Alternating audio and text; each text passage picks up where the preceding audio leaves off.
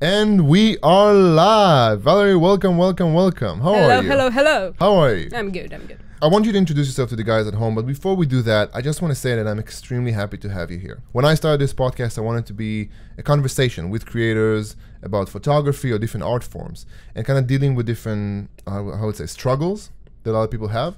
And then when you and I sat together, and we're going to talk about it in a bit as well, we kind of figured out that you're going through something very, very important that most artists go through, especially when they just start off following their dreams and hopes and inspiration in the real world, turning it from a love and passion of a hobby of loving photography into a full-time occupation. So before we begin and you kind of talk about this topic with you today, I want people to know at home who haven't seen your work either on Instagram or Facebook or your website. Can you very shortly introduce yourself and then we get right into it? Okay, so my name is Valerie. I live in Tel Aviv. I'm into photography for 10-15 years now.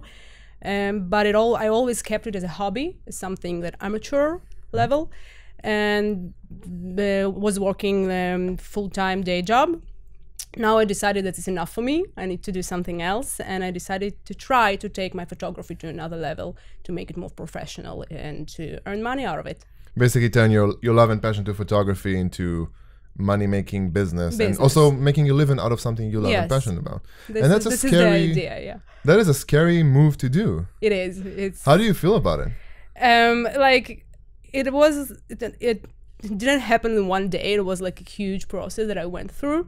Can you take us through that process? Because I known you, I feel, for about 1.5 years now, but we haven't been real, every week talking on some of this. Yeah. So I remember I met you about 1 year ago, maybe slightly more even. And I was completely taken by your ability to take portraits of people. For people at home who haven't checked her Instagram yet or website, you have links in the blog post below. One of the things that Valerie is doing amazing is that she takes people who aren't professional models and create really beautiful scenic images with them. And I was always taken by it because I really think that different photographers have different skill set, different abilities, and you have a very good eye and talent for both recognizing talent, people who are going to be very photogenic and good with your work, and also really cool aesthetic in your portraits. So when you talked to me about a month ago about you turning pro soon, I was extremely excited about it, but I was also kind of interested to see what were your plans into it, how you're going to get into it. So if you can kind of introduce to us quickly the transition phase you came, like how you got into photography and what made you recently change your mind into turning it into an occupation rather than a hobby. Yeah, so it's a long way. So I've started photography like when I was, 15 years old. It was just something fun to do. I had this Olympus film camera and I was excited that I can do something with that. Starting to take out the pictures, went through all this photography stage, when you shoot your friends, flowers, kittens, and all this stuff. The golden ages of cats and flowers, yeah. Yeah, I have amazing pictures out of that. And when you slowly but surely, you keep it as a hobby, you go through different stuff, you learn more, you get excited more about photography, you feel that you want to learn more and to do more. But at the same time, I was doing all the social stuff, all the social duties as a person. So I went university and army and all this background thing. I was considering to become a photographer professional several times, but it never went till the end. I've never took it seriously till the end. What kind of stuff were you considering back in the day? I was considering to be a photographer in the army. I even went to chief of the photography department in the army. Oh, but they turned me around because I was very young, very insecure, and very amateur, very basic level photography. So they definitely just said no. Just go home. We're talking about roughly the time age of being 18 to 20. Yes. It's I just kept it as a hobby. As most of the people that photography is their hobby, so you take photos of your friends here and there. When you take photos when you go on vacations and some interesting places, and stuff like this. And recent years, I've started to take more. I started to do more projects and to take more serious photo shoots, kind of. And slowly, I started to feel that it's not enough for me. And I started to feel that my day job doesn't make me happy, kind of I started to feel that I'm sitting in the office like this 9 hours a day, and I'm thinking about photography, and I'm thinking what I need to do next, what light I should use, who I should shoot. You got obsessed with the craft kind of thing. Yeah. So what you want to say is that basically you started doing a different office work. I don't know, what was it? What kind of office work did you do? I worked in an IT company. I do quality insurance for programmers. Oh, that sounds like the most exciting job in the world. But yeah, no. You know, I don't like to talk dirty about it. Oh, I don't think it's a dirty. I mean, a job is a job for sure. But yeah. But I find it really interesting because what you're saying is that you started photography as your passion, as your love, something you just enjoy doing. Yeah.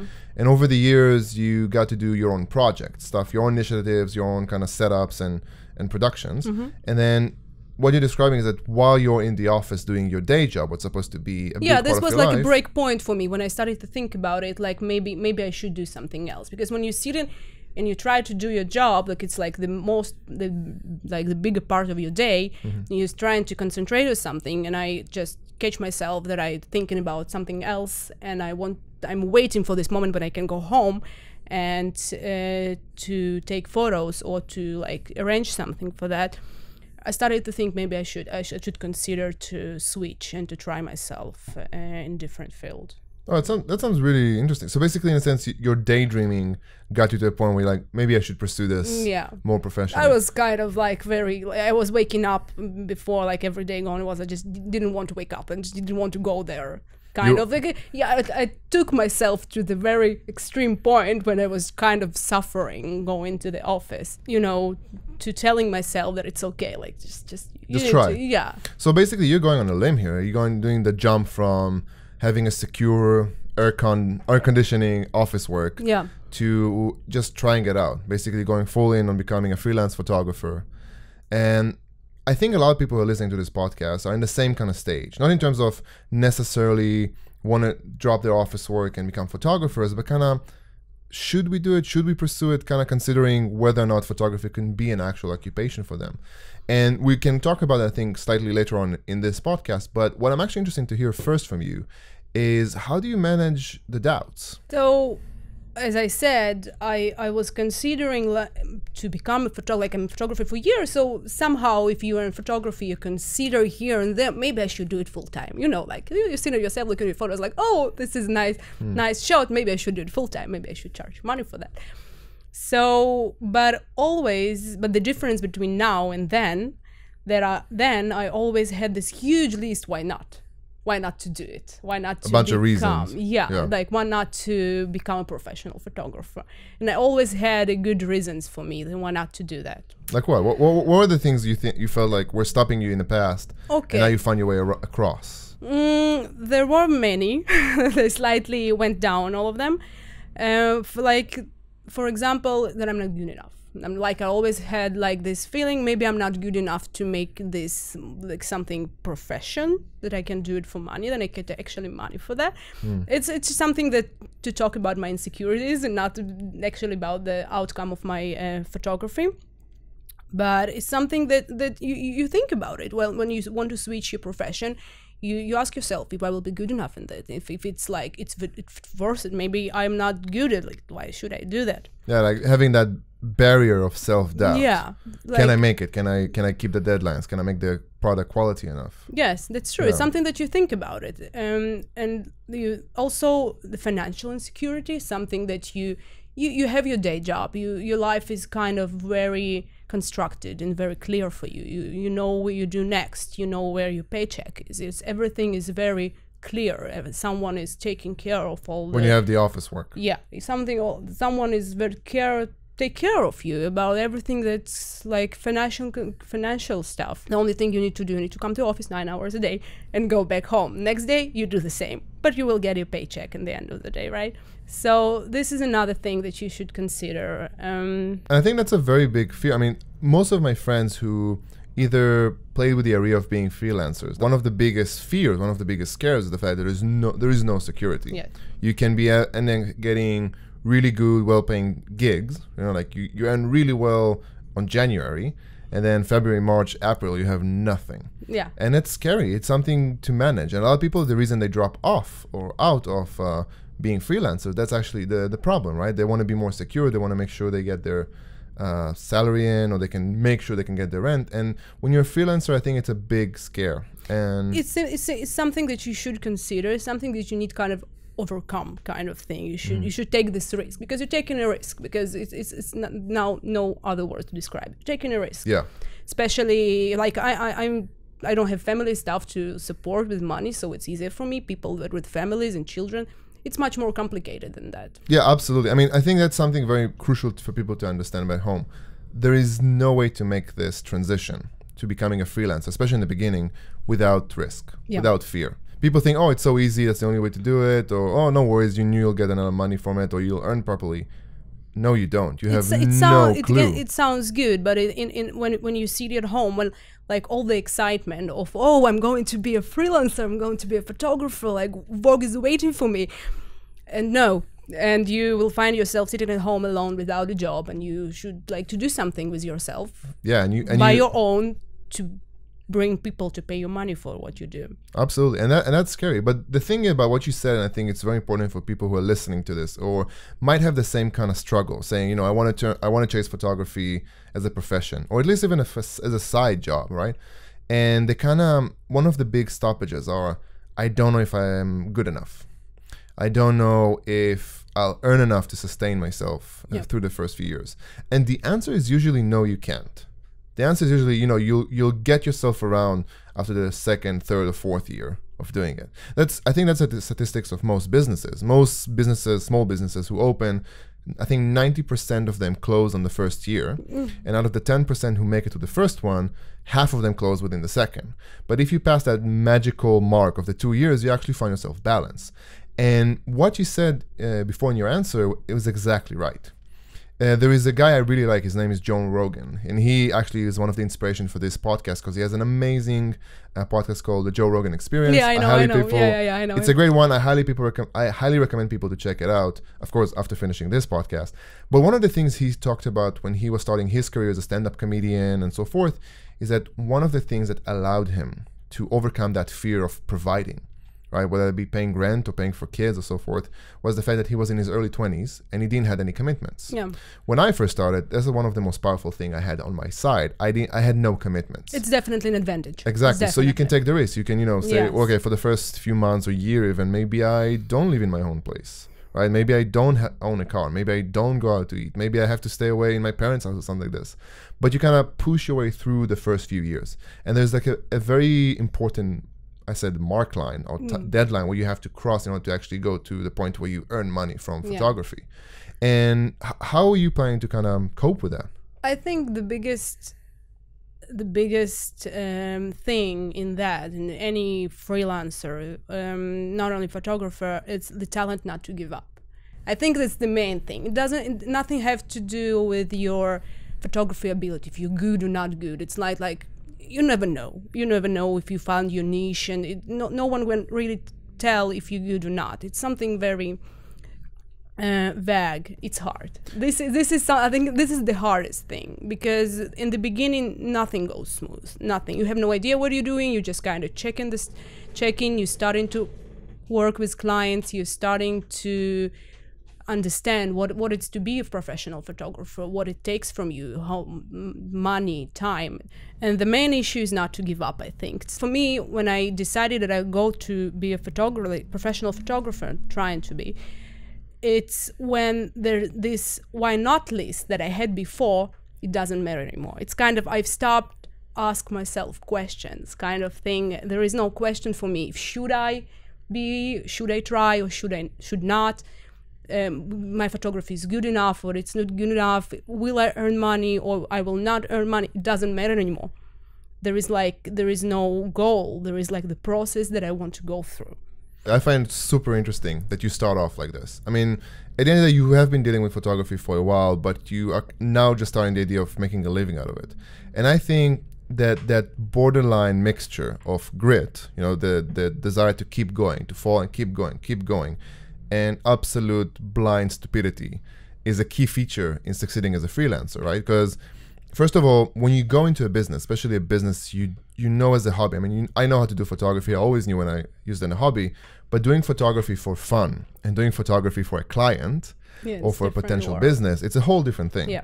And I think the main key is exactly what you said. You have to be willing to do it, right? Take that risk, and also be more than willing and ready to fail.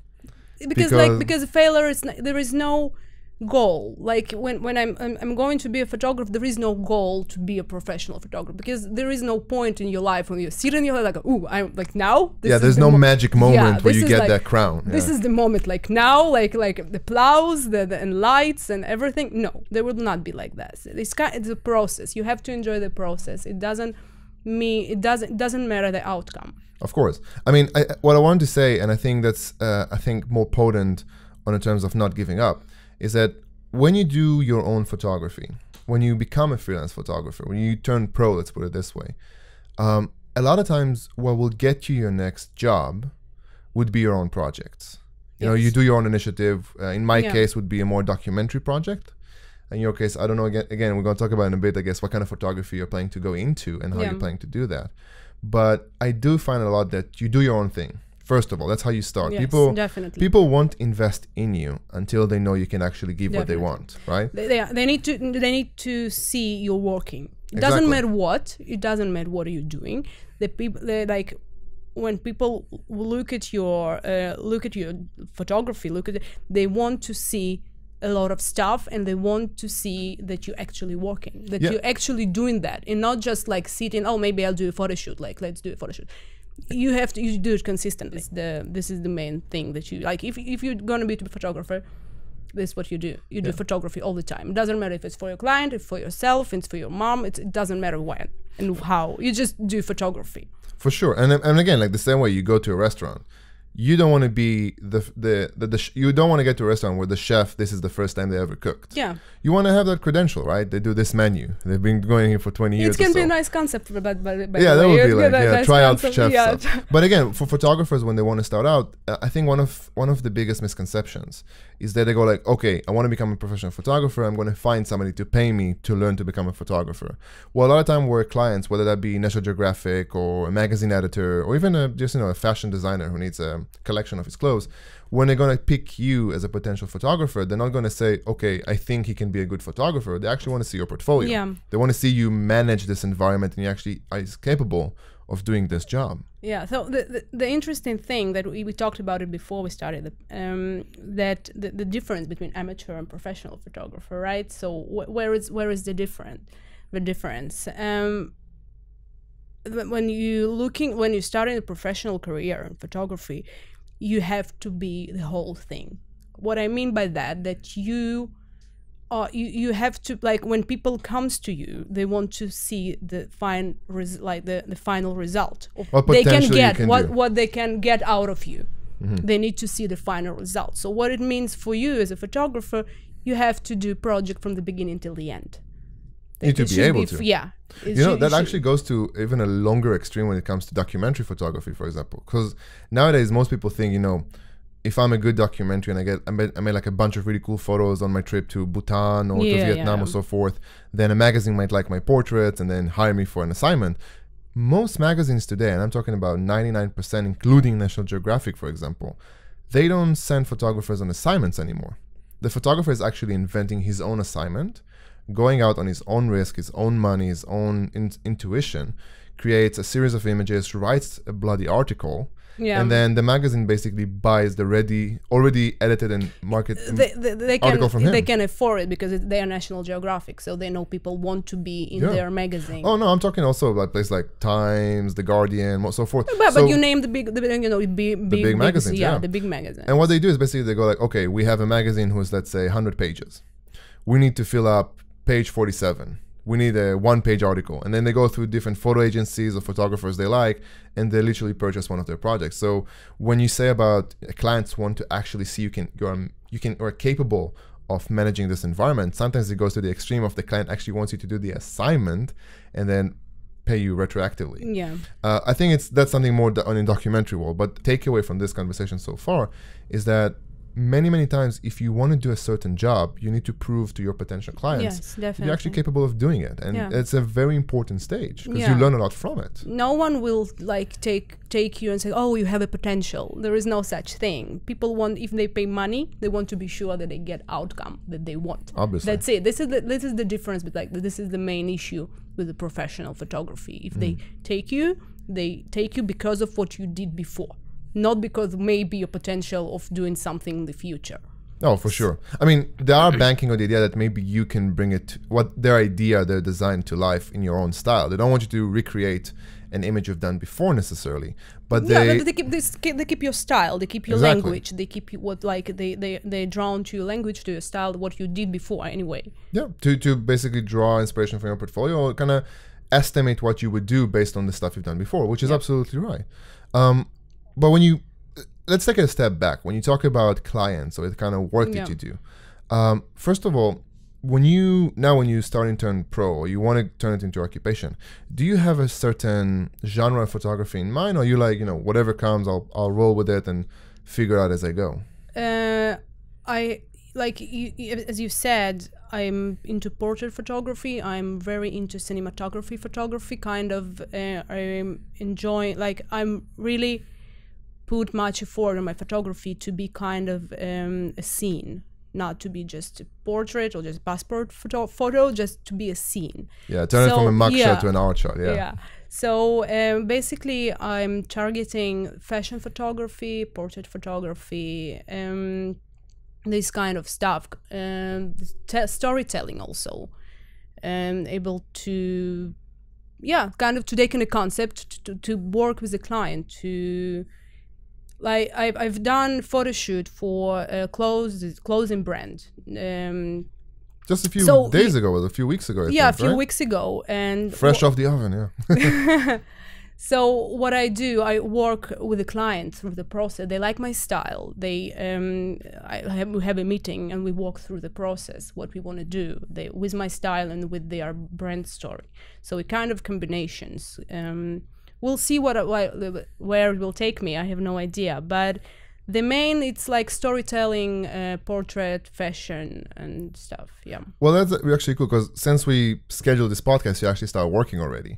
So maybe that'll be actually something that would be very interesting. So you've actually done your first, let's call it, official assignment, because you've done other works, I guess, beforehand. Yeah. But I think since you took your decision of, I want to become a professional photographer, you actually got your first client already. Can you tell us a little bit about the stuff you've learned, that maybe you learned about how the business work, or what was the difference between, doing it as a side thing, or actually doing it when you have in your mind, I want to become a professional? Okay, so the day I've decided to be a professional photographer, so what is the main change? The approach to photography. It's my approach to my photography, of what I'm doing. From the beginning, I start to talk to the client till the end when I deliver my job. It's a huge difference if you do it as an amateur or if you do it as a professional. It's a whole new language, it's a whole new politics of how you do stuff and how you manage your stuff. And even like... Can you give us some sort of examples from like what you thought before, what happened on the ground and stuff like that? I didn't think too much before. I didn't like imagine myself doing something. I just started to do it, and I felt that I need to discuss this. I need to discuss exactly what my client wants. I need to see it and to go through a whole photo shoot, to go to locations, to decide. Like you put much more effort in details, and you want to make sure from the first day of you working with someone till the day you deliver the photo shoot, that's the same language, that it's exactly what the client wants. You talk with, like, it's very important, as I see that, to understand what your client wants, because from now it's not about you. Like when you amateur, it's all about you. It's about you having fun. It's about you taking out the beautiful photo that you think that they're beautiful. And once you start to be a professional, it's not about you anymore. Yeah, you have it's about your client, and you have to keep this in your mind all the way through. It's like having another person on the photo shoot with you, right? Because when you do your own thing, you're slightly more spontaneous. You kind of go to the level of, this is what I think is the best thing to do, and you kind of stick to it. But when you have a client, it sounds like you have basically somebody watching over you. and you have to make them happy on top of making yourself happy, and that's quite the struggle in a way, because it's a different approach. But people, it's like, it's photography. It's a huge field. You can enjoy photography without becoming a professional, right? Yeah. So you don't have to earn money out of it to do competitions, to work with people, or even to charge money, like small amount of money from someone. You don't have to be a professional photographer. But once you are, it's a whole new like level. It's different approach to everything. And also, to be honest, I think one of the biggest weights, because when I first started photography, I actually did commercial photography. I did really like types of photo shoots and PR photography, which I didn't really enjoy, but it taught me a lot about treating photography as a business. And one of the biggest differences is, I think, based on what you're saying, is that when you do it for fun, right, where you do a photography for yourself, or you're doing like this one-time thing, you know, I have a friend, I'll do a gig for him, I earn some money on the side, no biggie. When you actually made the decision, you know, photography is my business from now on, when you work with a client, you also have on your shoulders the weight of, will he work with me again? Yeah. Will he recommend me to other businesses? Because, you know, if you don't like the client and you're doing it for fun, you can be like, okay, let's just get it over with and be done with it. Whatever, I'll do something that I don't really care if they like. And if it's actually your job, you're thinking about both, okay, I need to have a high enough product, a good enough product so people will see it and maybe hire me for other stuff. But also you want to keep good relations with your client, because if your client had a bad experience working with you, he will not recommend his friends to work with you. And it's a big risk in a sense, right? You have to kind of be a politician as well as a photographer. Everything, yes. You have like, you know, business. This was you, like, you're not like photographer, you're a business. That's you are doing a photography, it's like your choice, it's okay. But you're a business now. So everything you do represents you as a business. Your website, the way you talk to the clients, the way you talk to the models, everything you do represents you as a business. With a bigger weight as well. Yeah. Oh, for sure. And also, one of the things, and we kind of talked about it before, and I think it's kind of taking us towards where I wanted us to go, is a mixture of two things. So first of all, one of the things about you that I really like about your work is that your work has a very distinct style. Most photographers, they kind of do the kind of photographs they saw work for other people, and then they find their way through them. What I think for you is the other way around. You kind of found your style first, and then you're using it now for your portraiture, whether that be work or portfolio or personal projects. And another thing I really like about you, and we are starting to talk about now, where as a professional photographer, you have to be both a business person, you also have to do your own stuff, you have to take risks, and you have to do a bunch of things that have nothing to do with photography. You are really kind of testing yourself now. I mean, as you said before, you recently did your first movie. Where you actually, if I remember correctly, you flew to Seoul to do that Not film. To Seoul, to Taipei. To Taipei. Sorry. We're talking about Taipei, different country. Taiwan. It's in Taiwan because people think that's like in Thailand or something. Yeah, my bad. I'm so sorry. I'm going to get so many hate comments on this. Okay, but it's all right.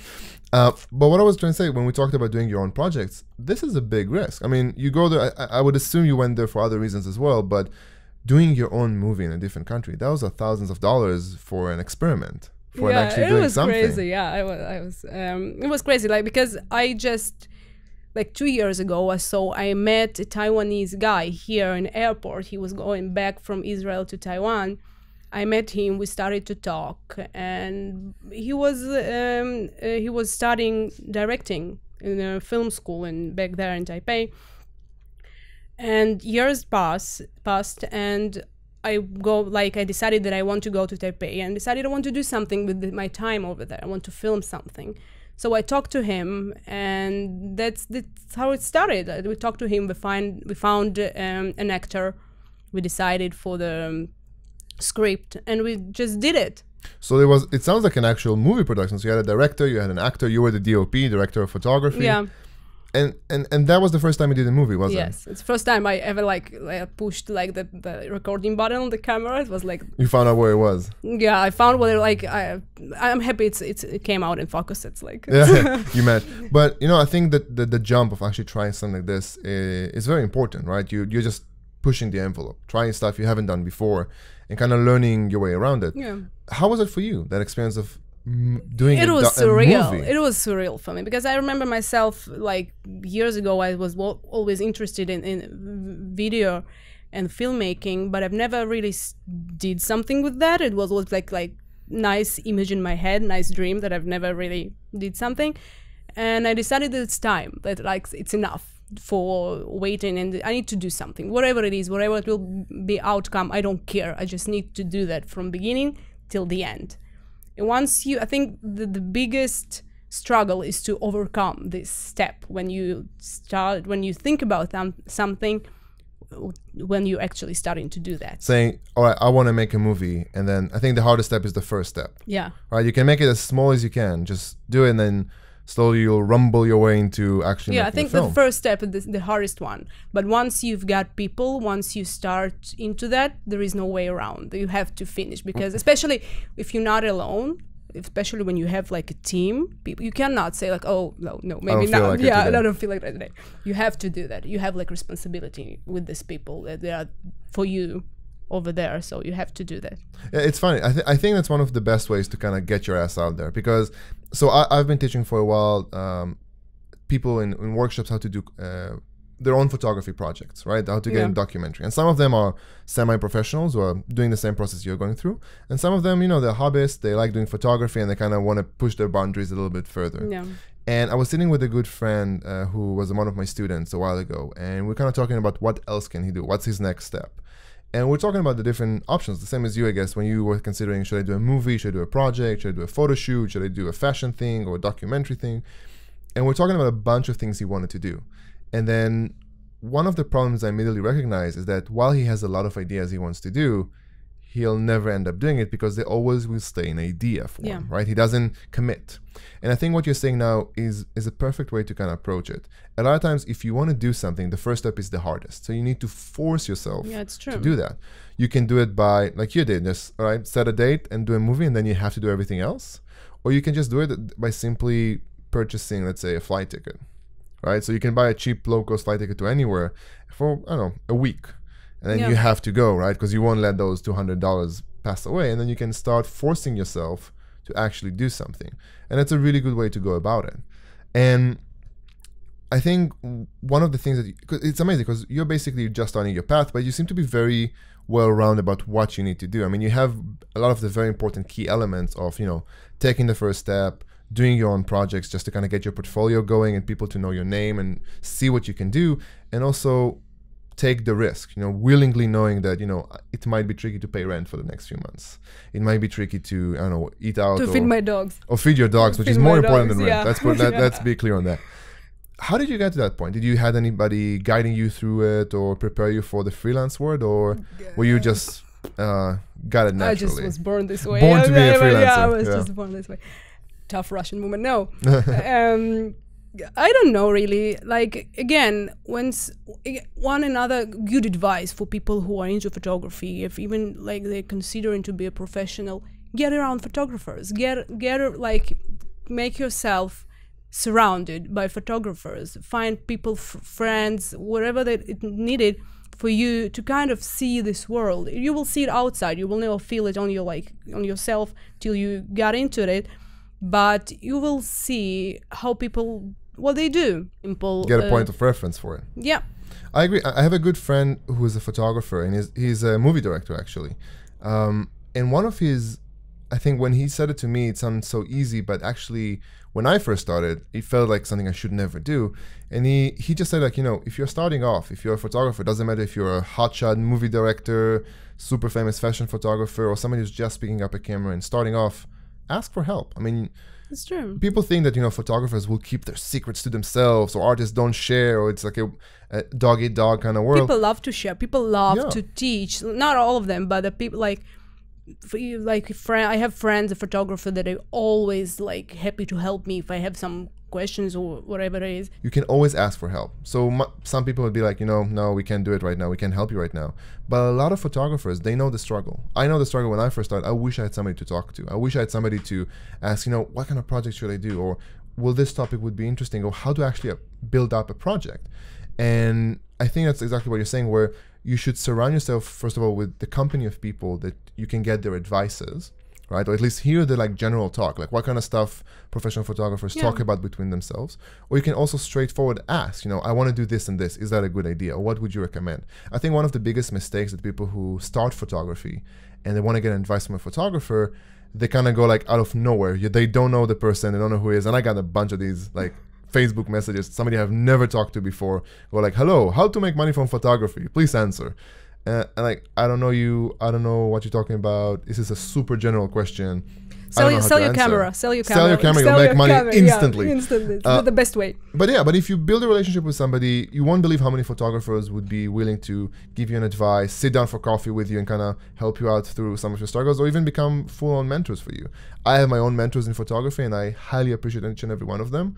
Like Mitchell Kanishkevich, for example, who really helped me out getting into the kind of photography I like to do today, kind of boost my confidence up. Shlomi Nissim, who is a great inspiration for me and a good friend. So if you just ask for help, people will help you out. And I think it's a really beautiful thing that we have right now in the world of artists, creators, and especially photographers. Don't be afraid to ask a question. Just know what kind of question you want to ask. Yeah, it's true. This is very important. Like the way you ask the question, just don't like, what lens do you use? It doesn't help. Like, it won't help you. That's for sure. Think about the bigger questions. Well, I think it's like the main issue with when you have like actually someone to talk to. So use it wisely. Don't waste it on what lens do you use or what camera do you use, because it's not what will make you professional photographer. That's not what will make your business grow or something like that. Yeah, I think certain questions are. When it's like occasionally, like suddenly you meet somebody who is in photography and you're unprepared for it, then you ask questions that really, their answers won't help you. Like what kind of camera do you use? So tell me, what is the good question? What would be a good question to ask would be, I think, first of all, it's a mixture of two things. First of all, you need to figure out what is it that you want to do. Because asking a general question like... Do your homework. Well, kind of. But homework doesn't mean necessarily understand the business and then ask a super specific question of in what stock do I invest, right? I think it's more of a question of, all right, I want to become a photographer. That's my goal. What kind of photography am I into? Because asking a professional photographer, how do I become a professional photographer?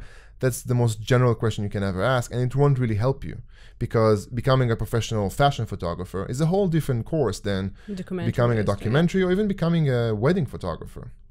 So I think you need to understand where is it that you want to get to. The clearer your vision of your end goal, the better the questions you can ask. Yeah.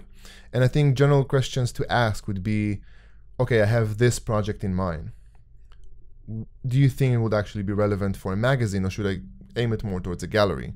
Or things like, okay, I want to build my own website. Is there anything important I need to think about when I build my own website?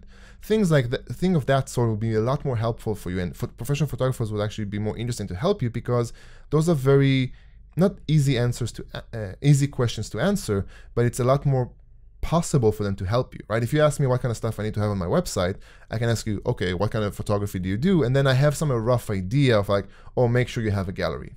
Or, for example, if you do documentary photography, make sure you have a blog, right? Because that's your business. If you're, I don't know if you're a fashion photographer, how much of a blog you need, but if you're a documentary photographer and you don't have a blog on your website, you're out of the equation. Nobody cares for your portfolio. People care for your blog, right? So I think that's the kind of questions you should have prepared for you when you have the opportunity, whether that be during a lecture or a workshop. Yeah.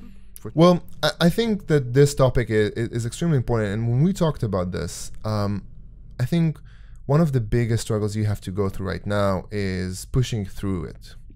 Do you have any kind of plans of what is the next few steps you have to do? Do you have it like ready for you? Like, first I want to do this project, or create this website, or buy this gear, or have this contact? Is that kind of plan for you? I definitely try to make up something. I think like in the beginning especially, you have to do like, no one will tell you what to do. You will have no clients. No one will have your project.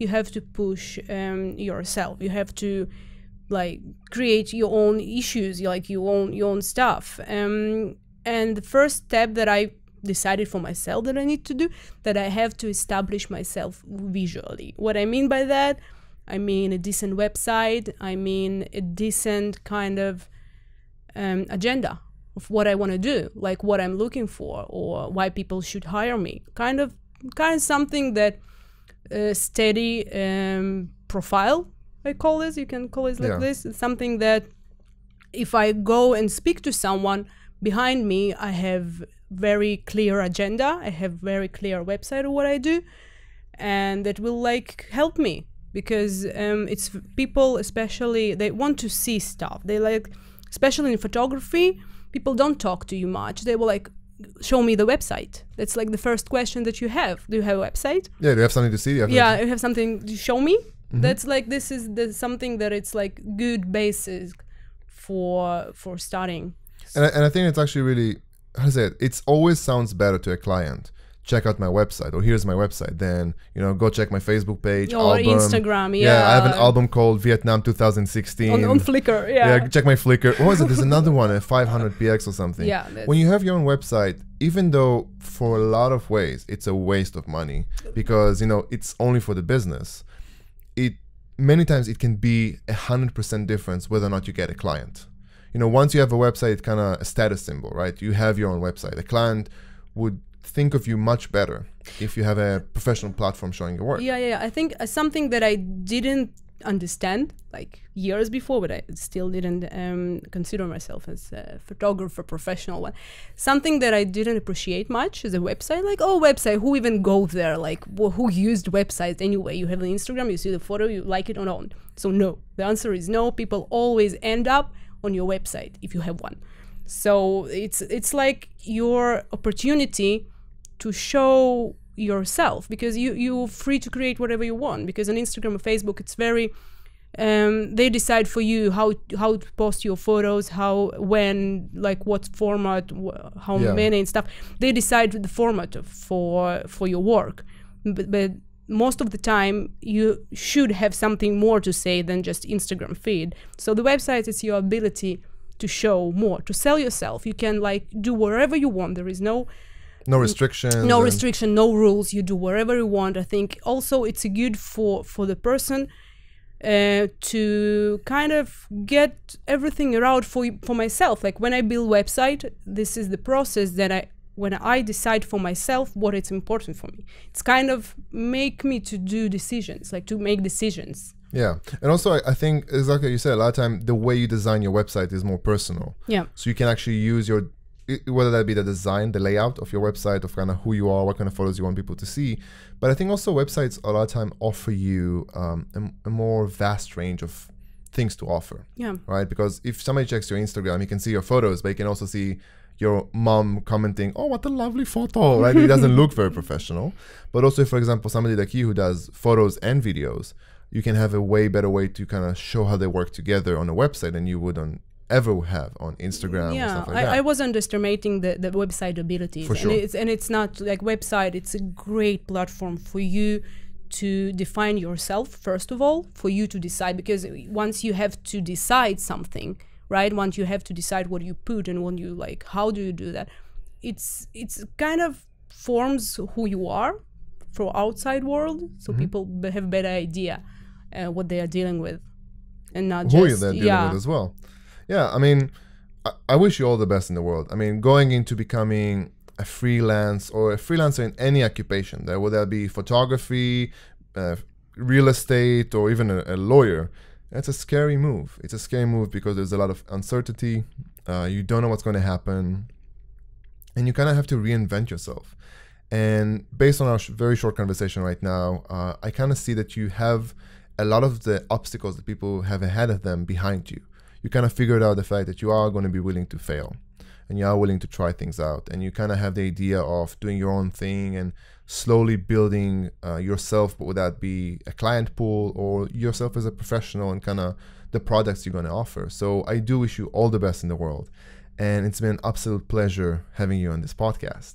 Is there anything else you want to say to people at home who might be considering doing the exact same thing that you're doing, maybe in a couple of months or a year time, or just toying with the idea in the near future of turning their love and passion for photography into a profession? Is there anything you want to kind of say to them, share with them? I think, as I said before, you don't have to be a professional for enjoying photography. You can enjoy photography from so many levels without trying to make living out of it. So if you want to make living out of it, don't give up. Kind of, if you decide to do it, so to do it till the end. Take like everything you can, whatever it takes, and don't care about the result. too much. Like, more care about the process, enjoy the process. I think that's why people do photography, because they enjoy the process. They're not like, they don't have any goal to get a Pulitzer or something. That's not how it works. It's more about the process itself.